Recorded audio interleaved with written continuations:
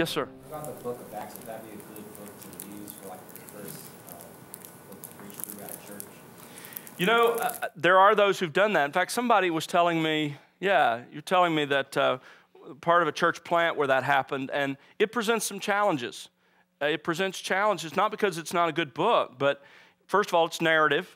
Secondly, you're dealing with themes that aren't immediately, in every case, applicable to the congregation. So you just, you know, it's depending on your own situation. I wouldn't say Acts is a no, you should never preach that when you go into a church, but I wouldn't say it's a slam dunk either, personally. All right, well, let's move on then. We're moving on to the next stage, observation. As we look at exegesis, studying the biblical text, we looked at preparation, preparing yourself, your surroundings, choosing a book. Now we move on to observation. And observation is really the heart of exegesis. This is where we do the hard work, the spade work, to mine an understanding of the text itself. Exegesis is using your careful reading, thought, and analysis along with all of the available tools to systematically study the details of the text in order to arrive at its meaning. It answers the question, observation does, what does this really say? That's where you're going. At this point, your primary goal isn't how does this apply. It isn't even yet you've made a final interpretive decision. We'll do that in interpretation. This is, I need to understand what this text, what this passage actually says. You have to go there before you can go to what it means. You have to look at the constituent parts that are there to discern what it's really saying. Jim Shaddix, in his book, The Passion-Driven Sermon, writes this: several years ago, one of the great Bible expositors of our day was teaching a pastor's training school on the value of using various Bible study tools for sermon preparation. During a discussion time, a young man posed an important question to him. "Sir," he asked, "don't you think it's important for me just to get alone with God and find out what the Holy Spirit is saying to me?" The preacher's answer was shocking. "Young man," he replied, "I'm not interested in what the Holy Spirit is saying to you. In fact, you may be surprised to know that I'm not interested in what the Holy Spirit is saying to me." Then he explained, "All I'm interested in is what the Holy Spirit is saying, and the Holy Spirit has been saying the same thing through a passage of Scripture since the day He inspired it. And I'm going to use every available means that I have to find out what that is." That's where you are. You're looking for the authorial intent. Ultimately, not even the biblical author, the man, but the Spirit who moved that man along to record both the thoughts of God in the words of God. And so this is what we're trying to do. What does this say? What is the Holy Spirit saying in this passage? And it's the same thing He's been saying since the day He inspired it. Now, unfortunately, this has not always been the approach. The basic grammatical historical approach has not always been the pattern of the church. There are many ancient sermons, interpretations, as you know, that are allegorical. Origen was one of the chief sources of this. They see in every passage different levels of meaning. For example, here's one example. They would say the city of Jerusalem, every reference in Scripture to the city of Jerusalem has 4 levels of meaning. Every time you come across Jerusalem, it, they would say, has a literal meaning, speaking of the historical city. It has an allegorical meaning, speaking of the church. It has a moral meaning, speaking of the human soul. And it has an eschatological meaning, speaking of the heavenly Jerusalem. Well, you can see why Luther said what he said about allegory when he called it a beautiful harlot that appeals to the idol.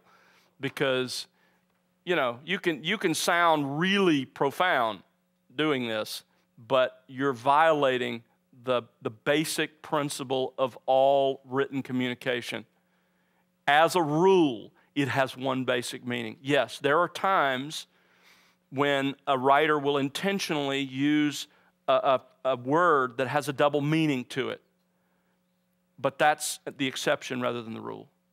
And there are examples of that, I believe, in Scripture. But by and large, any given passage has one meaning, the meaning the Spirit intended. As you know, with the Reformation, a new day dawned, not only for the doctrines of salvation, but also for the treatment of the Word of God. I shared this with you yesterday, but I want to share these two quotes again, and I want to have them on the slides so that you can, when you get the notes, you'll have these, because I love these quotes. Luther said, "The Holy Ghost is the all-simplest writer that is in heaven or earth. Therefore, his words can have no more than one simplest sense, which we call the scriptural or the literal meaning." John Calvin said, "It is the first business of an interpreter to let the author say what he does say rather than attributing to him what we think he ought to say." So how do we approach this process of observation? The key word is we do it systematically. Systematically. I love the way Luther put it. He said, "First I shake the whole tree, that the ripest fruit may fall. Then I climb the tree and shake each limb, and then each branch, and then each twig, and then I look under each leaf." You get the idea. He starts with the large and comes down to an understanding of the specifics. I've written this over here because, and really I should put something even above the book, and that is the Scripture as a whole is composed of various books, 66 books, depending, of course, on how they're divided. There's a lot of debate about that, but for our purposes, 66 books. Then, so here's how you're thinking. When you come to study a passage, and this is what Luther was saying, and I think he's absolutely right. When you come to study a passage, you start with the macro view. You start with, okay, what is the basic theme of Scripture as a whole? Then I'm looking at how does each book relate back to that overall theme of Scripture. I'm going to deal with the theme of Scripture in a moment, but you're looking, you got to get that big picture. Every time you're looking at a paragraph of text to preach, you cannot lose sight of the larger picture of where it fits, or you're going to explain it out of its context. You have to start with the Scripture as a whole. Where does this book that I'm now in, how does it connect to the overall theme of Scripture and the flow of redemptive history? Then, as you begin to look at that book, you want to ask yourself, so what's the theme of this book? What's the overall single intention the Spirit had in giving this book? While there may be a number of sub-themes, almost without exception, I would say, there is a comprehensive theme to each book. And I think you still have the ordination practicum class where you have to memorize all the book themes.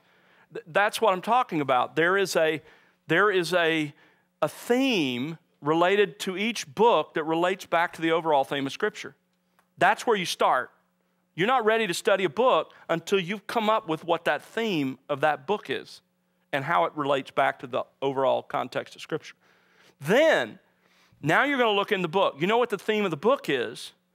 Your next objective is to look at the major divisions within that book, usually encompassing numbers of chapters, and depending on how big the book is. I mean, if it's a small little epistle, if it's 2 John, that's not true. But ordinarily, a book like Romans, for example, you're looking at where does that book break down into major divisions? Where are there major changes of thought?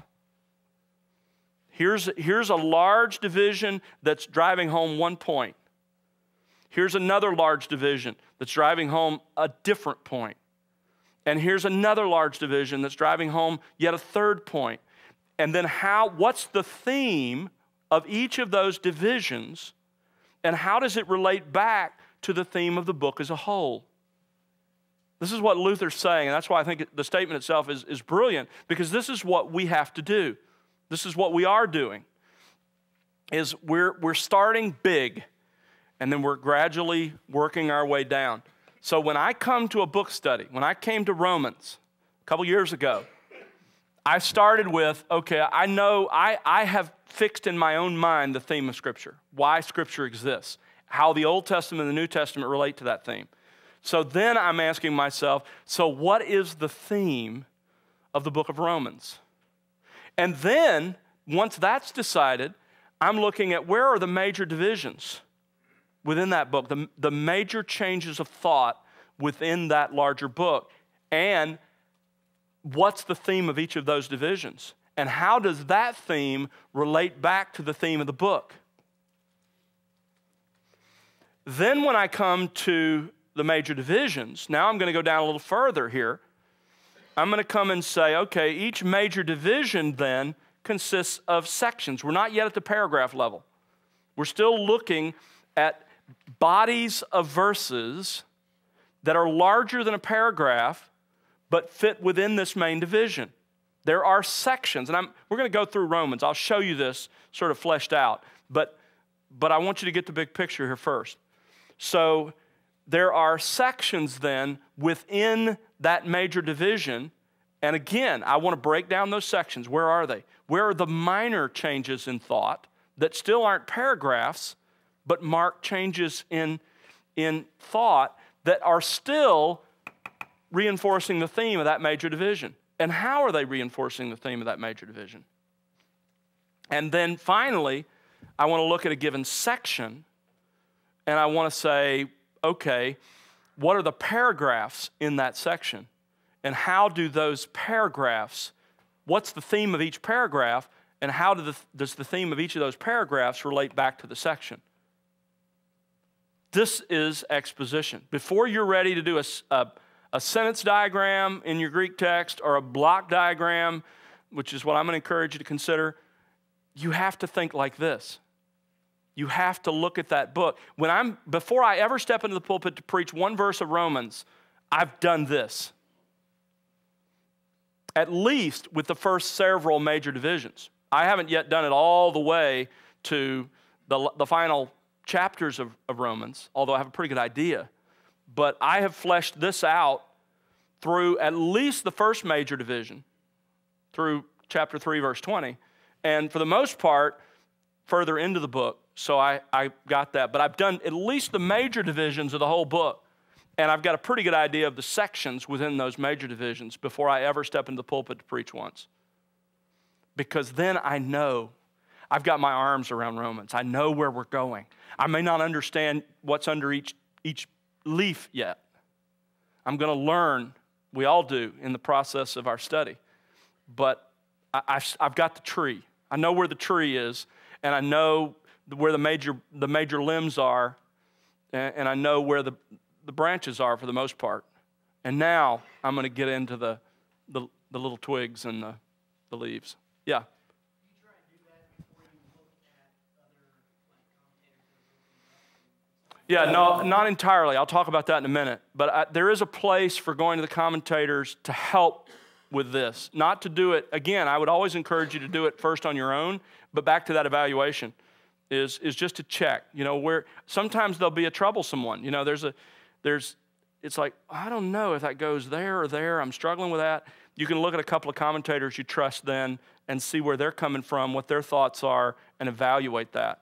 But again, I always encourage you to do your own spade work first. So we're going to talk about how to get there with this. Most of this comes through the read-throughs that you've done already. In that process, you ought to be doing this in your mind. Okay? Any further questions? Okay. So systematically. Now, what are you looking for in the observation stage? Or to put it another way, what are you trying to observe? This is observation. What is it we're after? Well, as you know, we follow the grammatical historical approach to Scripture. Our goal is to discern the author's original meaning, and his original meaning, this is really important to understand, his original meaning can only be discerned by understanding his grammar using the normal principles that are used with all literature. It's not like we approach the Bible differently in that sense. You interpret the Bible the same way you interpret the newspaper or a website you read. You use the same basic principles of interpretation that you do with any other writing. A letter you receive, an email you get, the same basic principles. And then, of course, the historical side of it is you can only understand fully his grammar and his syntax if you put that within the context of his times and you understand the sort of the circumstances from which he wrote and into which he wrote. So in observation then, here's what we're looking to observe. We're looking first of all at context. Context in two specific ways. We're looking at historical context. That is, we're looking at the setting of the book and human history. Now, for example, to really appreciate what 1 Peter has to say, you have to understand the historical context in which he wrote. What was that? Well, he's talking about standing firm in the midst of suffering. Why? Why would Peter be writing to a group of Jews scattered around the empire about standing firm through suffering? Well, because this is not long after the rising tide of Roman persecution caused by Nero's blaming the burning of Rome on the Christians. And with that came a fresh onslaught of not merely localized persecution, but persecution at a larger level across the empire. Of course, it was more intense in certain pockets, just as it is even in our country today. But nevertheless, there is that context. When you know that historical context, you're better able to interpret the book. So that's one of the things you're looking for as you go through this. Okay? Another example, 1 and 2 Samuel, particularly 1 Samuel. Why, but really into 2 Samuel as well, why would that be important? Why would it be important for the interplay and the interaction between Saul and David to be recorded in that time period, those circumstances? Well, what had just begun in chapter 9 of 1 Samuel? The monarchy, okay? What, by definition, is a monarchy? What differentiates a monarchy from, say, our form of government? There's one ruler, and how does that ruler, how is he chosen? How is a king normally chosen? I don't mean the first one now. I'm talking about subsequent to the first one. Lineage. He's in the dynasty of the kings. He's the offspring of the previous king. Well, now think about this.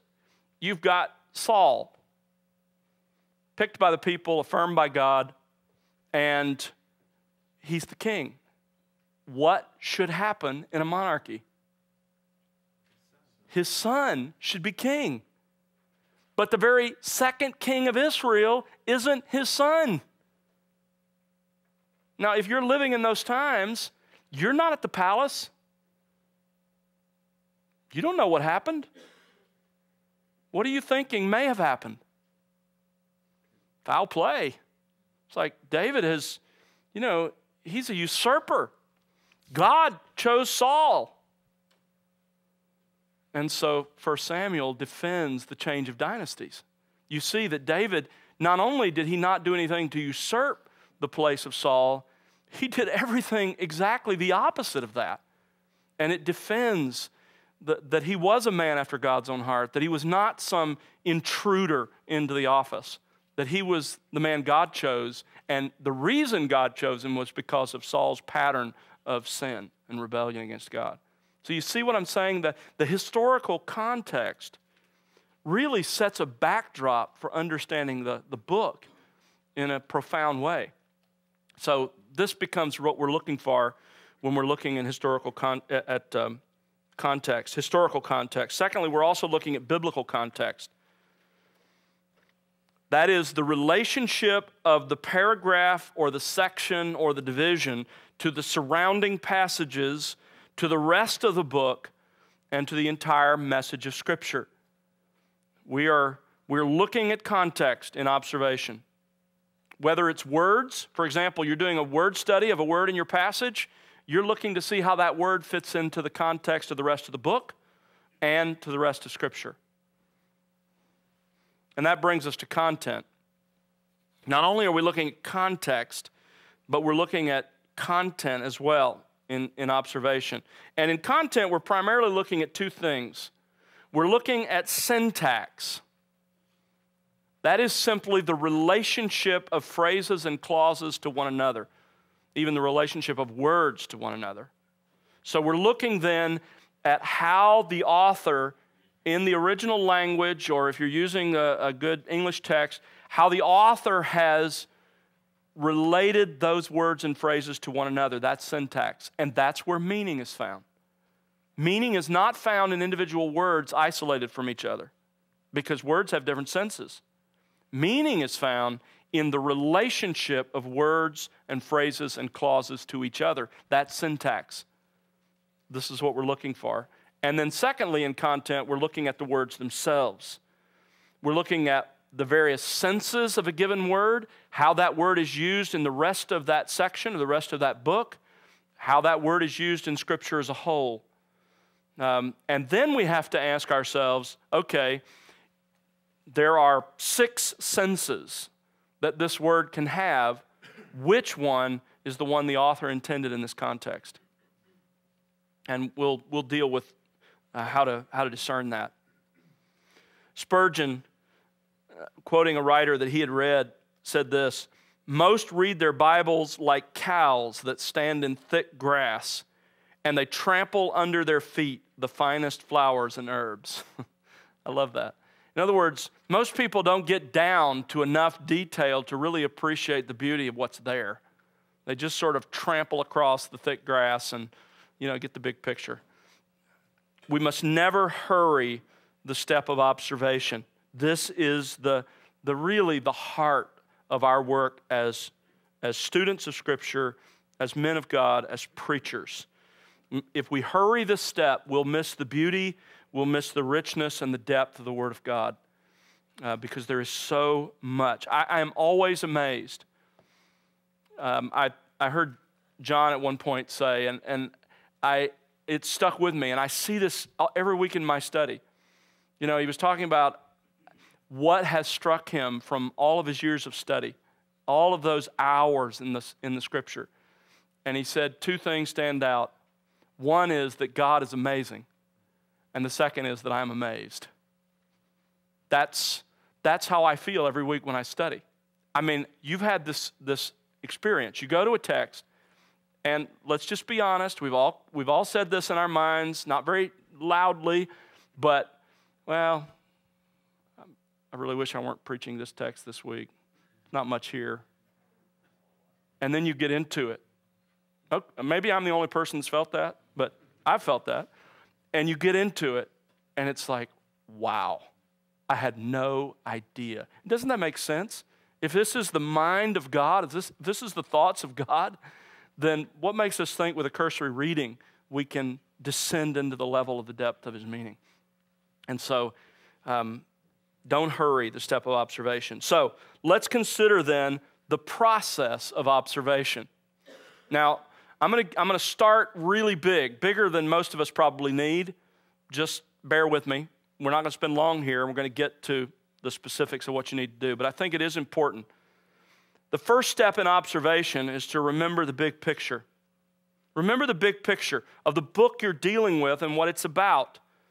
The big picture, first of all, noting the Bible's history, written over 1,500 years from the writings of Moses in 1445 BC to about 95 AD with the last book of the New Testament, something in that basic time frame. Over 40 different authors, 66 books, 39 in the Old Testament, 27 in the New Testament. By the way, 40 different authors, who's the only, well, this is a trick question. There are actually 2 Gentile writers of Scripture, but one of them only wrote a chapter. Who's that? Nebuchadnezzar. Okay. But who's the other Gentile writer of Scripture? Luke. Here's the real irony of that. if you look at the volume of the New Testament, Luke wrote far more of the New Testament than Paul did. If you look at the volume of material, it's incredible, just to see how the Lord put it together. And I think you have to keep that in mind as you approach it. Also, keep in mind the Bible's process. And again, this is really basic for you guys, but God commanded men He chose to write His words in the original autographs. We don't have those. Copies of the originals and then copies of the copies were meticulously made, so you see this sort of pattern through the years. What about today? And this is important to assure your congregation. I just did this recently, assuring my congregation, because they'll hear this stuff like, well, we don't really know what the historical Jesus said. That's a ridiculous statement, okay? That does not stand up to history. Today, there are more than 25,000 manuscripts with a portion of the New Testament. There are Greek manuscripts, there are 5,700 or so of those. There are early translations, for example, Latin and Coptic, Syriac, etc. And then you have the quotations of the early church fathers. In fact, some scholars have estimated that we could piece together the entirety of the New Testament, even if we didn't have the 5,700 Greek manuscripts, solely from the quotations in the early church fathers. So we have a plethora of material that's reliable and reflects the original. When you look at the Bible's authenticity, historically, as I mentioned a moment ago, we have more manuscript copies of the Bible than any other ancient document. 5,700 Greek manuscripts of the New Testament, for example. The second closest number of manuscripts of an ancient document that we have, the Iliad, with 643. In addition to that, the biblical manuscripts date closer to the originals, when the originals were written, than any other ancient document we possess. The time gap between the original documents and the earliest manuscripts of, say, the Iliad, 400 years. In other words, the oldest copy we have of the Iliad was copied 400 years after the original was written. With the New Testament, some of you have seen it as I have, the Rylands Papyrus. The Rylands Papyrus is a fragment of John's Gospel that dates within 25 to 30 years of his writing that document. That is incredible in terms of ancient documents. And of course, with complete books of the Scripture, within 100 years of when they were written, we have manuscripts that exist, and the entire New Testament, we have copies of most of the entire New Testament within 100 to 150 years. Dating varies a little bit, but you get the idea. Compare that. Don't let anybody tell your people, and make sure they know this information that we have. They may disagree with what the manuscripts say. Okay, we can deal with that. But don't come forward with a ridiculous argument that we can't be sure that what we have is even what the apostles wrote. I asked a person like that one time. I said, so did you study any ancient literature in college? Oh yeah, Plato, Aristotle. I said, well, I just don't believe they wrote those things. And of course, they begin to give you the argument, and then you bring this in. You say, that's, you're biased. You're treating the Bible differently than any other ancient document. So don't lose sight of this as you approach the Scripture. I just think it's encouraging, it's helpful. Also, when you look at the Bible's authenticity, that it is what it claims to be, theologically, why do we embrace it? If I were to ask you, why do you believe that those 66 books are God's inspired word, what would you say? There are a lot of different answers we could give, right? I think the most important one, personally, has nothing to do with the church councils. The church councils merely affirmed what the church had already affirmed. In fact, if you're interested in a read that will sort of set your mind on this, there are two books I'd recommend. One is by Michael Kruger called The Question of Canon. He deals with some of those sort of contemporary arguments out there that say that, the early church wasn't into writing and, all those things that liberals and others throw at us. It's a very helpful little book. But marry that with another one. It was Book of the Year when it was written back in the I'm guessing 60s, I don't remember now, a book by R. Laird Harris called The Inspiration and Canonicity of Scripture. The Inspiration and Canonicity of Scripture. He argues internally for canonicity, and it's beautifully done. I absolutely agree. I'll give you the real brief sketch. You look at the Old Testament. Who was the first author in the Old Testament? Moses. God affirmed Moses in front of 2 million plus people. He went up on the mountain. Nobody else went there. God was there. The cloud was there. The trumpet was blowing. The fire, the smoke. God spoke the 10 Commandments. God affirmed Moses. Not one of those 2 million people thought, well, I don't know if Moses is really God's spokesman. Okay? They wavered afterwards because of their rebellious heart. But at the moment, not one of them doubted that. In fact, they said, don't let God speak to us anymore. Moses, you go and you tell us what God said. So Moses is unequivocally affirmed by God as his spokesman.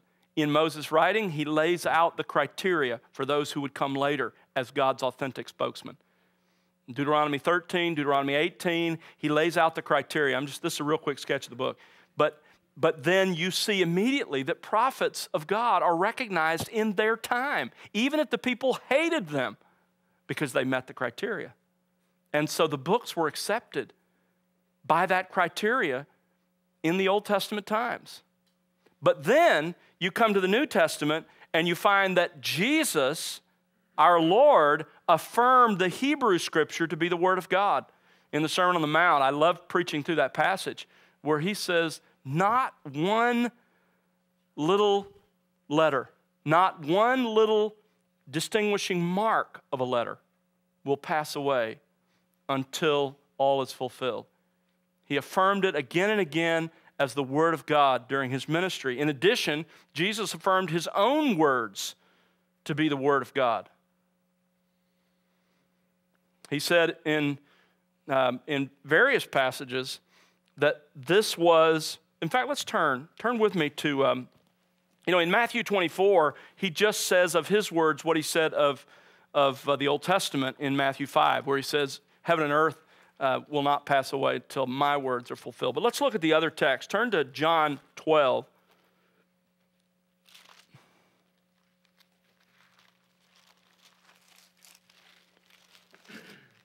John 12 and verse 49.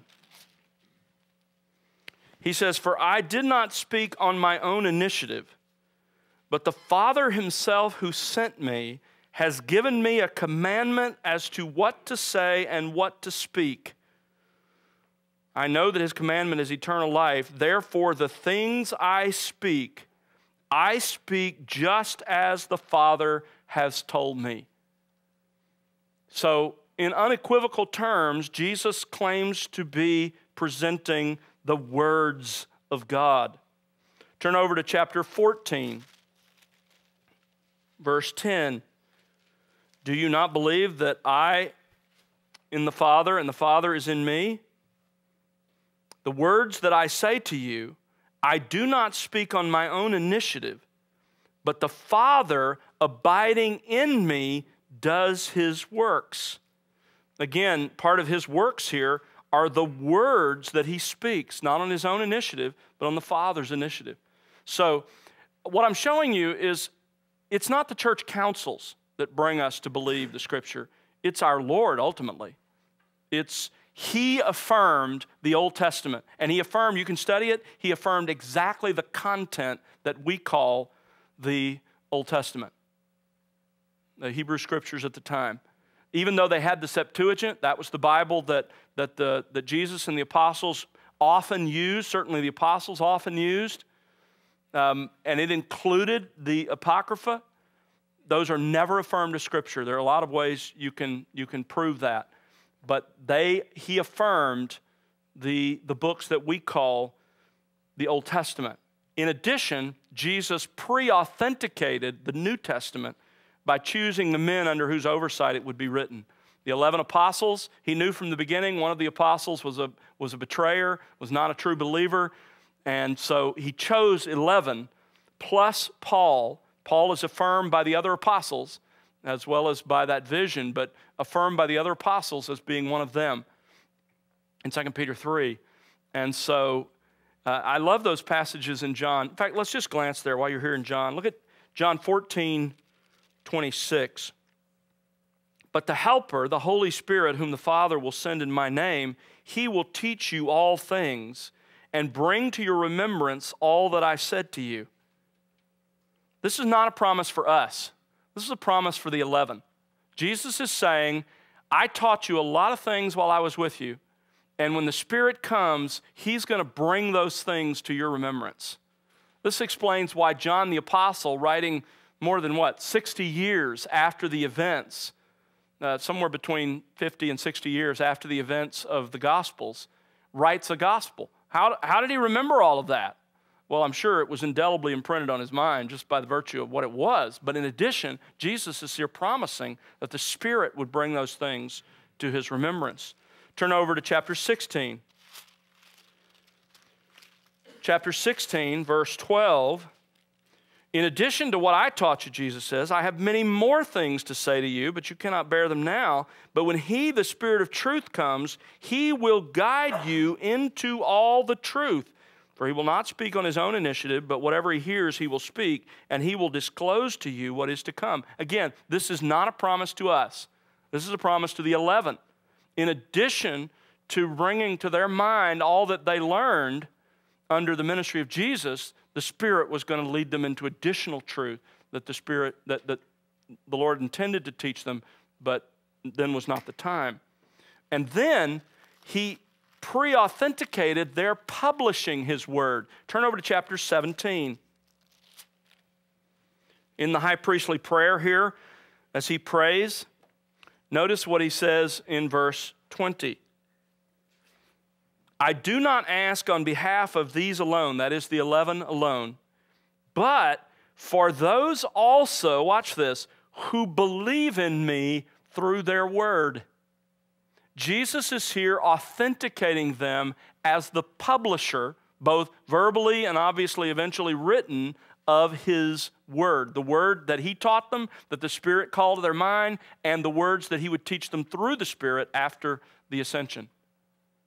So Jesus pre-authenticated the New Testament not by giving us a list of books, but by giving us an inspired list of authors under whose authority the New Testament would be written. When you start looking at the apostles, there are only 5 New Testament books that weren't written directly by an apostle, someone identified in Scripture as an apostle. And you start looking at them, and pretty quickly you can discern that they are under the auspices of an apostle. Mark, for example, early church history is very clear that it was written under the direction of Peter. That's why it was accepted, because it was under his direction, an apostle. Luke and Acts, written under the direction of the Apostle Paul, and so forth. So you get the idea, okay? So I think it's important as we come to study the Scripture and as we teach our people the Scripture that we make sure they're clear on these issues. What about, as we look at the big picture, what about the theme of the Bible? You may disagree with me here. Okay, that's fine. But this is where I've arrived. And I tell you where I arrived at. I arrived at this in an exposition of John 17, the high priestly prayer of Christ. I think in that prayer, he pulls together all the strings of redemptive history, and it comes down to this. And I've chosen each of these words very carefully. God is redeeming a people by his Son, for his Son, to his own glory. I personally think that encapsulates all of the Scripture. God, he obviously is the initiator, that is, the redemption is an ongoing process. It's not complete yet until we're all in our glorified bodies, until the new heavens and the new earth are in place. God is redeeming a people. God had in mind from eternity past a group of people that he would redeem. This is election. This is the eternal choice of God. By his Son. It's all accomplished, this redemption, through his Son. The Son is the one mediator. You know, I ask my people, so where is Christ in the Old Testament? Where's the first time we run into Christ in the Old Testament? What's the answer to that question? Genesis 1:1. John 1:3 says, without him, nothing was made that was made. And every encounter in the Old Testament that is a visible display, a visible presence of God, a theophany, I believe is a Christophany. John Walward, by the way, in his excellent book, Jesus Christ our Lord, agrees with that. So Christ is the center of human history. Old Testament history, New Testament history, church history. God is redeeming a people by his Son, for his Son. Read John 17, and how often does Jesus say, the men you, what? Gave me. We're talking about a divine transaction among the Trinity in eternity past. The men you gave me. That's why he came. That's what this is all about. That's why the church is the center of the world for our God. You ever thought about this? When God looks down upon the world and history as it's unfolding today on our planet, he cares about what's happening in the major capitals because he's sovereign over everything. He cares what's happening in the White House and the Kremlin and, et cetera. But that's not the object of his attention. The object of his attention is your church and my church and every other faithful church, because he's redeeming a people by his Son, for his Son. We are the love gift of the Father to the Son. And this is what redemption is all about. It's bigger than us. And the encouragement to that to me is, this is so much bigger than me.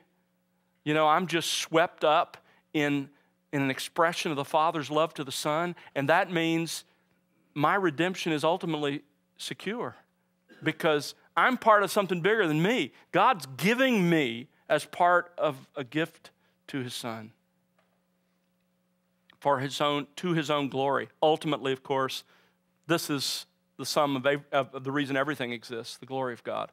So anyway, that's my stab at it. You can tweak that or throw it away, but I believe you have to, when you come to the Scripture, regardless, let me say this. When you come to study a passage, you have to have in mind what you think the theme of the overall Scripture is. Because again, you're relating the theme of Scripture and how it unfolds in that particular book.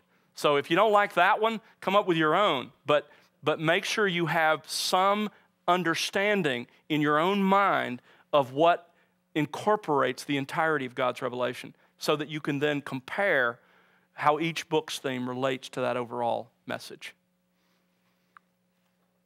The purpose of the Testaments, this is just a summary. I taught my kids this. I remind my church of this occasionally. Basically, how does each testament relate to that overall theme? The Old Testament, he's coming, and why he needs to come. The New Testament, he came, the Gospels. Acts and the epistles, this is what his coming meant, and he's coming again, Revelation. I mean, that's the Scripture. And so I think it's important as you look at a given passage to relate it back to that larger context. Well, that's all we're going to do on the large context. Now we're going to get into the specific passage and the book we want to study.